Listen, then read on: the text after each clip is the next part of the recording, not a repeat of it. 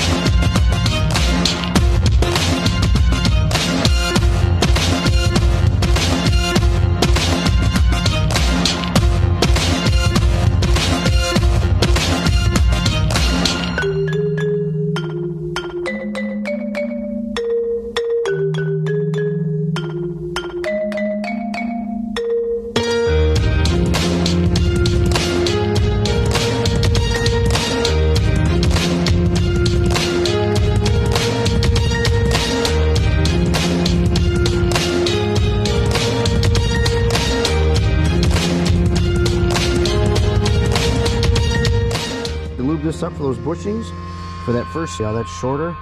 We don't use that. So we'll take all these springs. Again, no spring right there. All right, that goes right there. There's 3 grooves, 13 thousandths. I could be wrong on. And you see there's holes for the springs. Again, it feeds into that galley for the reverse. Not restricted, and you've got good flow. There's no. You really want about 2-3 thousand back on the same engine. But let's say you're buying a transmission on eBay or whoever. Okay, now you see this gland is right here. So the fluid's sitting here, and this is creating suction this way. See?